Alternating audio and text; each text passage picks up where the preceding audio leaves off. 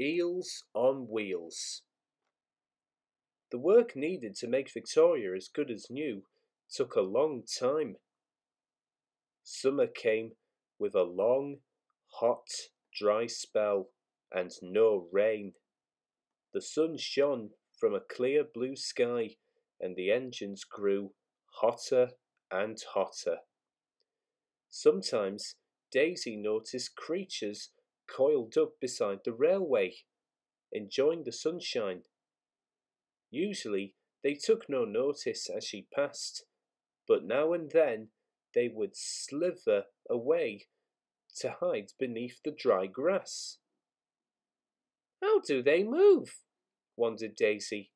They've got no legs.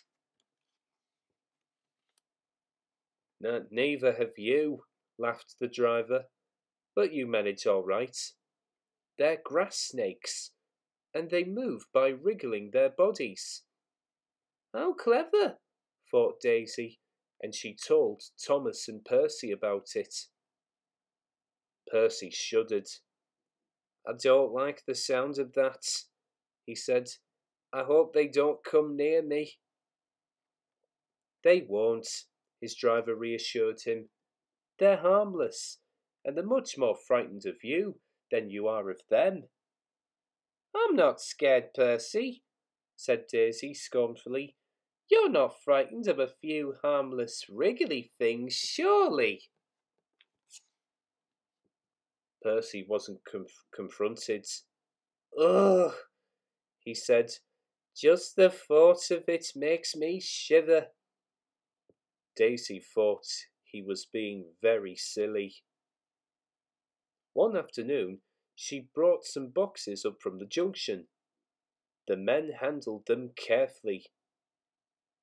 It's a special delivery, explained Daisy's driver. What's so special about it? Asked Daisy. It contains live eels, her driver said. Sort of water snakes. They're for a special menu at the restaurant in the high street. Very carefully, the porters stacked the boxes on the platform. Daisy moved back so that the milk van could be coupled to her. Porters began to load empty milk churns into her van. The pile of boxes was now just in front of her. Suddenly, a small boy ran past.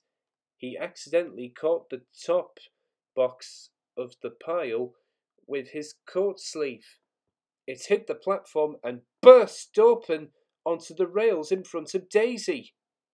Out cascaded a knot of slimy black eels, which at once tried to wriggle away.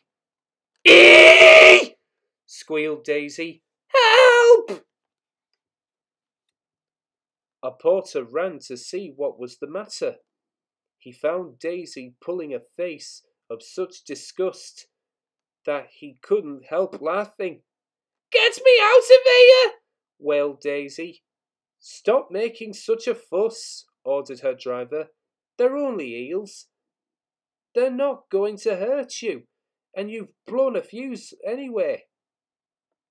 In no time, all the eels had been rescued and put into another box. None the worse for their adventure. A porter took them well out of harm's way. Daisy couldn't bear to watch. A fitter came and tried to mend her, but she was in such a state of nerves that it was no use. Thomas had to take her passengers back to the junction.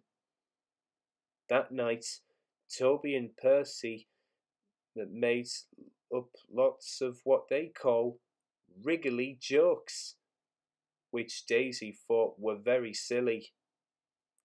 Never mind, said Toby. Near my old railway, there is a place called Ely. Think of that. Daisy shuddered. It was the last thing she wanted to think about.